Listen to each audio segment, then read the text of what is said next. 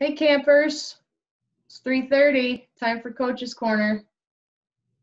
Coach Jen here. We've got a special guest today, Frank Zombo. Should be able to see him. We're going to start like we always do in prayer. We're going to take a prayer today from St. Joseph.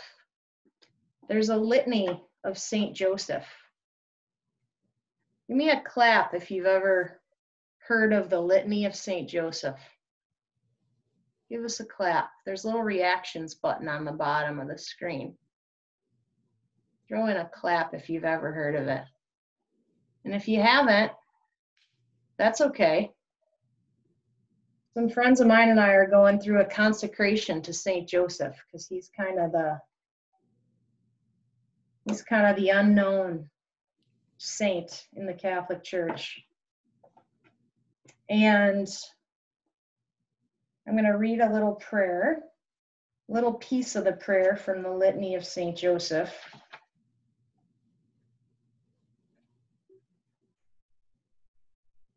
Head of the Holy Family, pray for us. Joseph most just, pray for us. Joseph most chaste, pray for us. Joseph most prudent, pray for us. Joseph most courageous, pray for us. We've got a guy sitting with us today who's pretty courageous. He's going to talk to us about that virtue. It's also known as fortitude. Joseph most obedient, pray for us. Joseph most faithful, pray for us. Mirror of patience, pray for us. Lover of poverty, pray for us. Model of workmen, pray for us. Glory of domestic life, pray for us.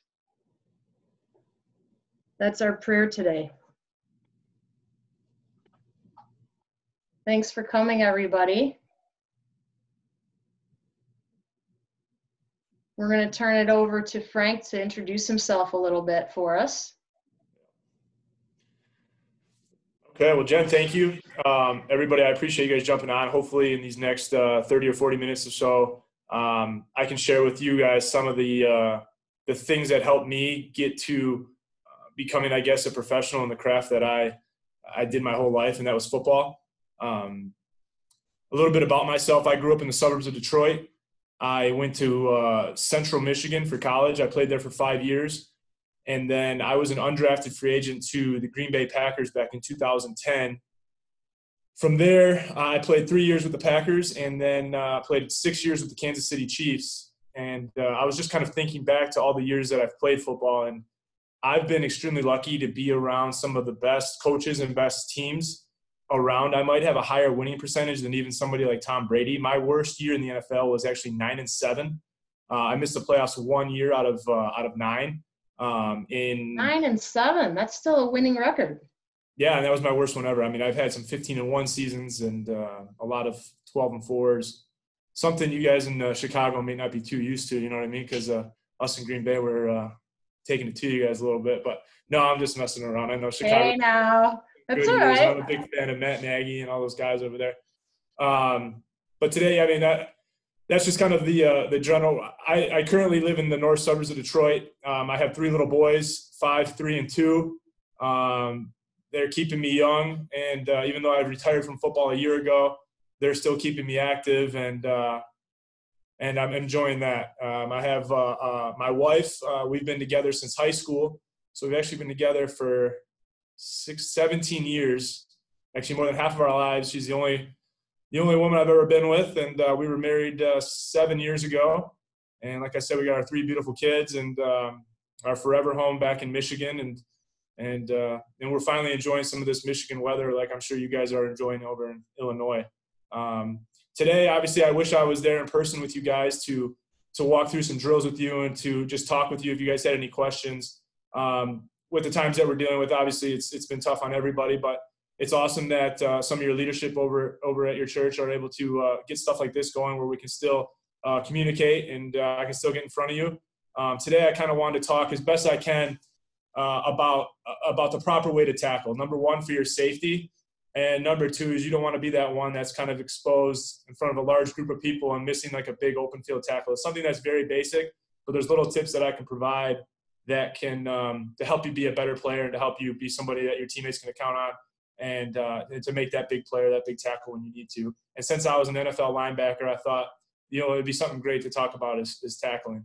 After I talk about that, I would like to talk more about like I said, I played 9 years in the NFL. I'd like to talk to you a little bit more about my mindset and some of the traits that I acquired over the years to get to that point. So even if you have like a notepad, I think there's some things that I can share with you guys that I think if you wrap your mind around a little bit, that can help you through high school, through college if you wanted, or if if you had dreams of playing in the NFL, or it doesn't even have to be football. It can be the next stage in your life, because these same traits apply whether you want to be a teacher, you want to be a football player, you want to be an astronaut, whatever you want to be.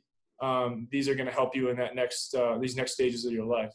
So, Jen, how does that sound for our itinerary today? That sounds great. So if you guys were listening, go get your notepads and a pen or a pencil, anything to write on. Maybe you can learn some things from Mr. Zombo today. Right. Mr. Frank. Wait a minute now. We talked, I think there was a little jab at the Chicago Bears in there for a second. So we won a Super Bowl back in 1985. We talked to Pat McCaskey the other day, and he talked about the family business of the Chicago Bears that's still going strong. But I think we only won one Super Bowl. I think you guys won a few more over in Green Bay. Did you get something for that? We did. So obviously the Bears has a tremendous franchise. I'm a huge fan of Matt Nagy. He's a friend. But yeah, I did play, like I said, with the Packers for 3 years, and we did take this one from the Chicago Bears in the NFC Championship back in 2010, as you can see here. Then we went on to beat the Pittsburgh Steelers to win one of these. And I'm going to talk to it about a little bit more. But as an undrafted free agent, I was able to start in that game, played every defensive rep, and yeah, I made some plays in that game to help us to win one of these. So, congratulations! Thanks for showing us that. I'm sure they'll get one again here soon. All right, let's teach a little something. Why don't you go? I see you got a board back there, yeah? Yeah, we'll do a little bit of X's and O's here, I guess. Nice. So here you have obviously a sideline, right? And I'm gonna do the best I can I wish I could coach you guys in person, but I'm gonna do the best I can on a board and on a Zoom call. I was always taught in football, and I don't know who's on this call, but you wanted to get your head across the ball. But what happens a lot of times, if you have a ball carrier who has a ball, and this is your sideline, you always want to force your opponent towards the sideline. The sideline is your best friend in a situation like this, unless you know where some of your other teammates are at. So what we were always taught, if you're going left and you're trying to make a tackle, this is me or one of you trying to make a tackle on an open field guy, you want to keep that player on your left side. So if you're going left, keep them on your left. Keep them on your left shoulder. A lot of times you were taught, or I was even taught growing up, that you wanted to get your head on this side of the ball, which a lot of times when you do that, you aim across it and people are able to cut back on you, allowing them to cut back inside, which is never good because they can get a lot more yards. But if you keep forcing that person out to the sideline, you either force them out of bounds, which is good, and it allows them not to be able to cut back on you, which is also important. Obviously, when you go to make a tackle, you want to have a nice low base.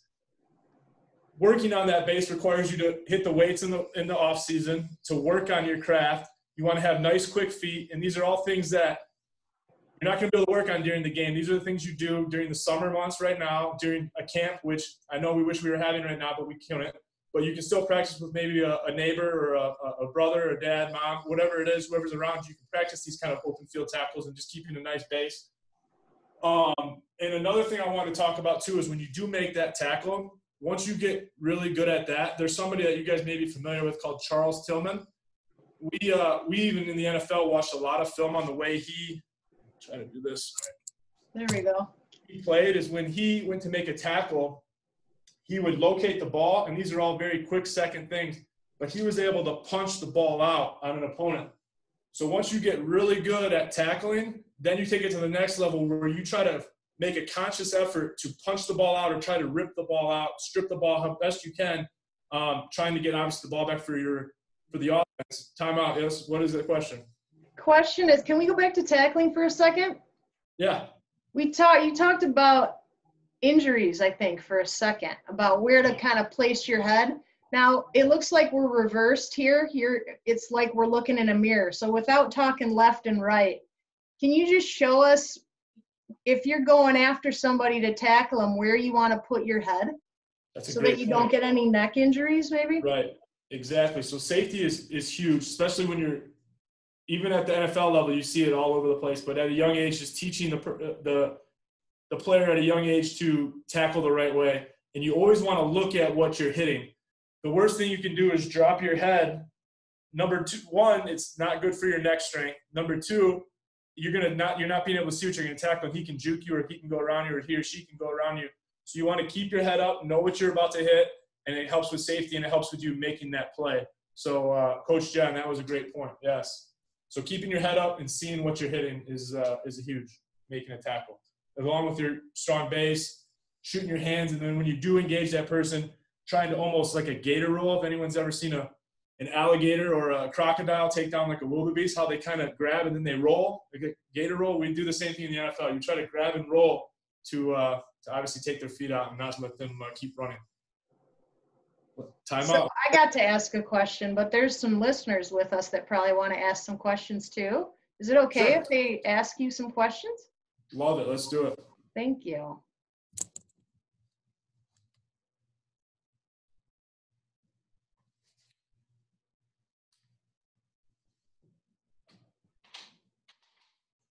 We'll give them a couple seconds. Okay. If anybody's got any questions about tackling out there.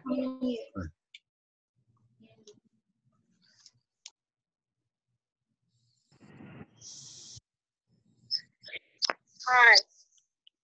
Hi, can you do me a favor, please, and turn your camera off for us? Yeah. Thank you. All right, good job. Go ahead and ask your question with your voice, please. Okay, so like, if you're coming like in the open field and they're like running towards and it's just like a one-on-one and they're running towards the middle, where do you go? Where do you go? So really, you got to be able to count on where your partners are at or where your teammates are at. Obviously, you want to almost like call it like a vice tackle.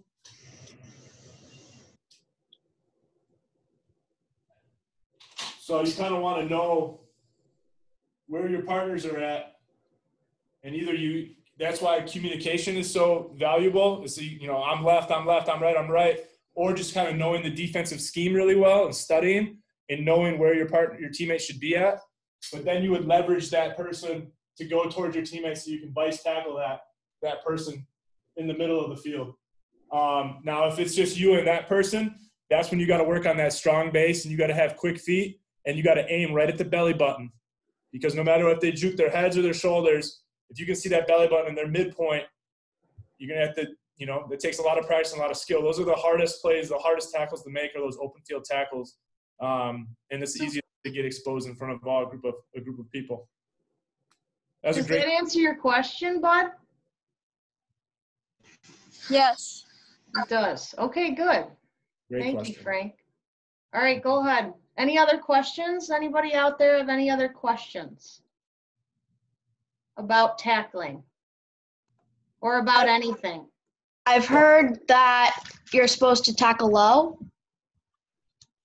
Yeah, I mean, the best way to enable a person from continuing to run is to take out their legs.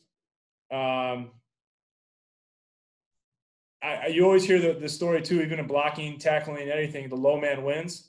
And that comes with, working out and always having like that strong base, that strong core, is staying low and being able to stay low throughout a whole play. There's an extent. So Frank, what do you mean by strong base and strong core? What does that mean? Can you show us? Like, can you stand up and maybe show us how you would tackle? So, I mean, I can sit in this position, forever, like in a squatting position. But I mean, that's how football is played, is you always have a Bentley, your feet shoulder width apart, and you have, that's how you're always how your base is. You don't want to be straight up. You're not as athletic in that point. And then, you don't want to go tackle too low. You don't want to really leave your feet and dive at people because they can jump over you or whatnot. But yeah, I mean, I always aimed at the belly button and just tried to remove, like, almost aimed between your knees and your hips. And what do you hit them with when you go in with when you go to hit somebody's belly button? What do you hit them with? I'm hitting them with my shoulder. I'm hitting them with our shoulder pad. You don't want to hit with your neck. You don't want to hit with your head.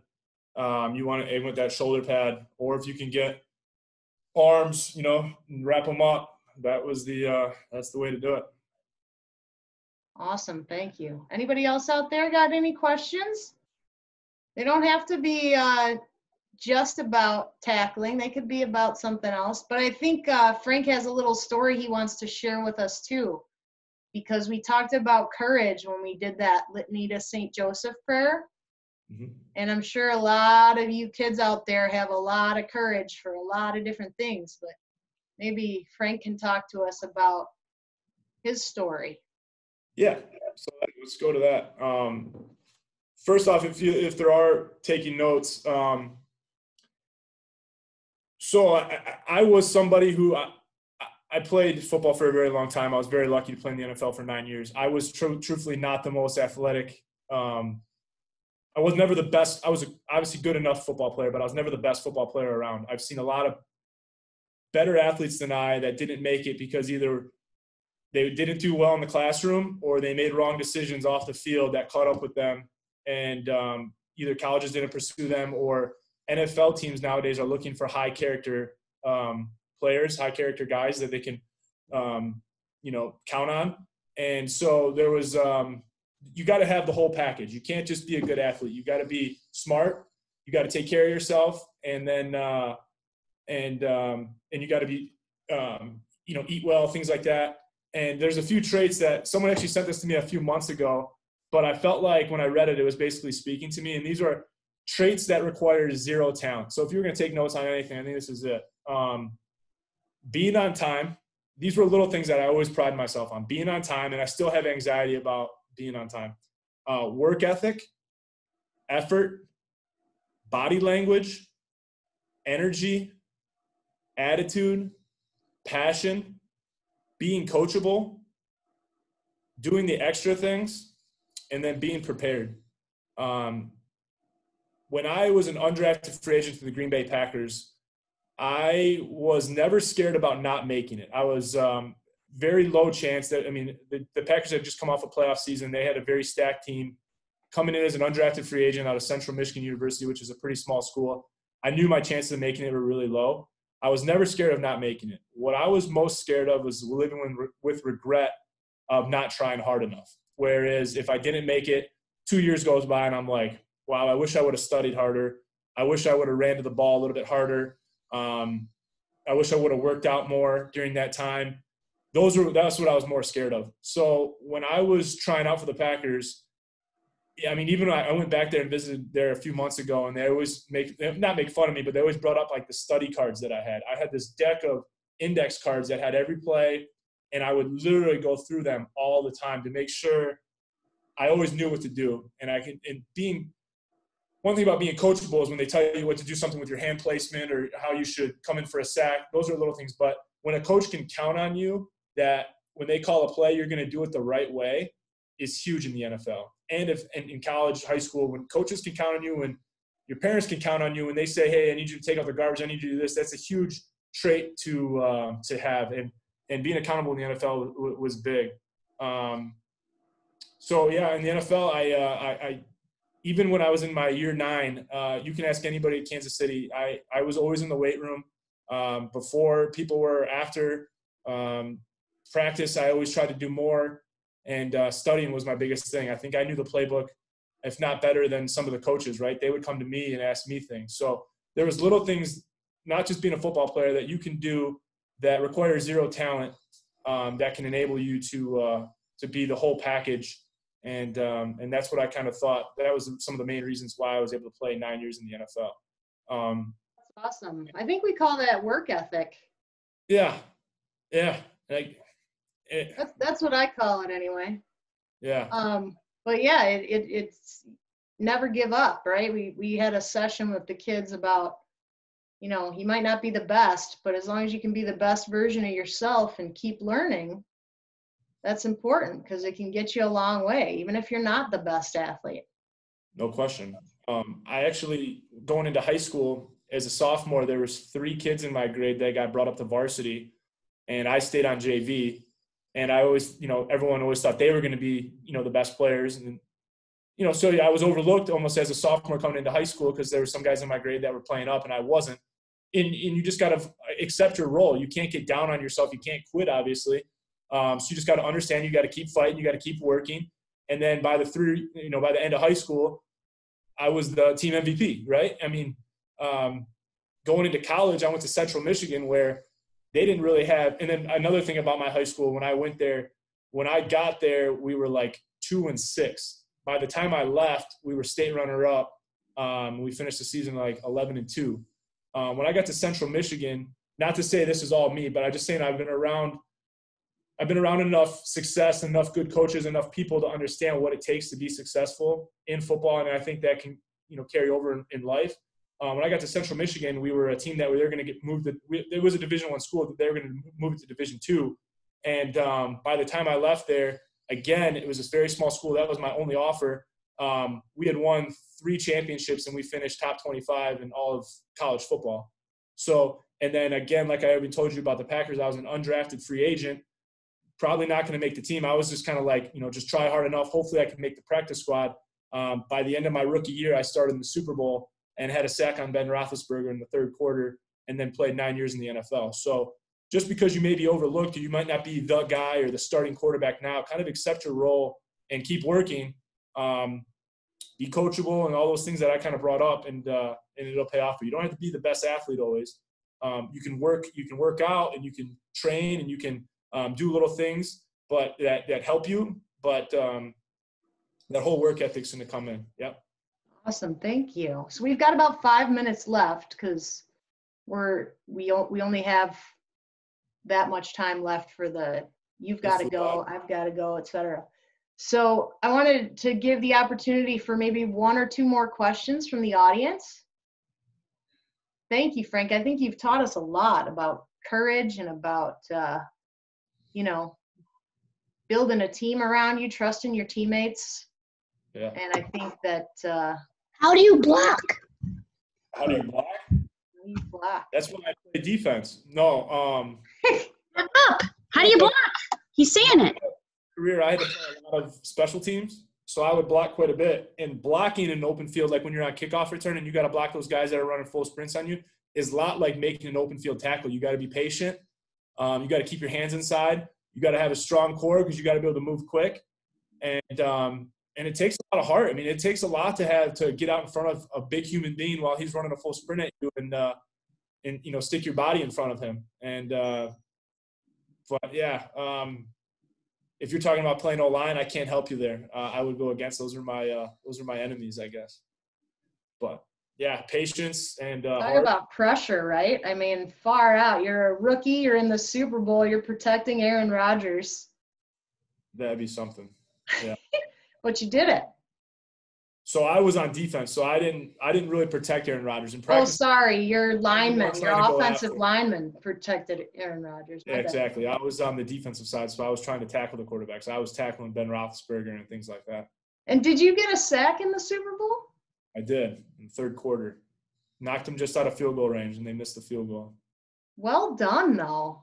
An Only undrafted rookie getting Get a a sack. sack in the Yes. Super Bowl. I think you're the only guy to do that. It's a good stat right there. If you guys ever have trivia or whatever, then you should get that question right. Anyway, football is a team sport. So thank you so much for your time, Frank. I know that you've got a lot on your schedule. And like we always do. I have one more thing that I Oh, wanted yeah. and I always pride myself on this too. And this is whenever you're around people. Someone told me this a few years back, and it has always stuck with me. you have a couple people in this world, two types of people. You have fountains and you have drains. People who give off positive energy. And I've always felt like I've been someone that around my teammates, I've spread positive vibes and being competitive, and it's kind of pushed other people, and we've all been successful together. And then there's people who are drains, who are negative all the time, have poor body language, and kind of steal energy from people. Try to be that one that's always promoting being a fountain, spreading that positive energy, that positive aura, and you will be more successful, and then your people around you will be more successful, and everyone all together will be happier. And that's my 2 cents, but that's things I like to live my life by. Awesome. Good lesson. Thank you so much. Oh, we've got one more question. How has your faith helped you on your journey? Yeah. I thought about that today. I mean, I've traveled so much. I haven't established like a home base when it comes to like my home church, that I go to church every Sunday. I think now that football is done and I'm not moving all over the country, we're going to start more. I have my moments that whether it's just a beautiful day and I'm staring out and I share that time with Christ, and I thank him for everything that he's given me. Before running, I'll always miss this too, is before every game, I would run out of the tunnel. I'd take a kneel at the goal line, and I would thank God for the position he put me in. I would thank him for my family, and then thank him for my health, and please, watch over me and my teammates as we play this game. But I did that before every game, and I always miss that moment of, you got 70,000 people screaming, and you're able to just take a knee at the goal line and have your, 30 seconds with Christ. But obviously he's blessed me to be in that position to, play football in a game I love, to be a kid basically until I was 32 years old. And I'm extremely thankful and indebted to him for sure. Thank you. All right, we're going to end in prayer here in the name of the Father, and of the Son, and of the Holy Spirit. Glory be to the Father, and to the Son, to the Holy Spirit, as it was in the beginning, is now, and ever shall be, world without end. Amen. In the name of the Father, and of the Son, and of the Holy Spirit. Amen. Thank you, Frank. No problem. It was great. It went by too quick. Yeah, we'll have to do it again if you guys ever need me to. It did go by quick. What was your favorite gameplay experience? We got one question I think we missed. My favorite gameplay, favorite moment in a game? I guess, yeah. That moment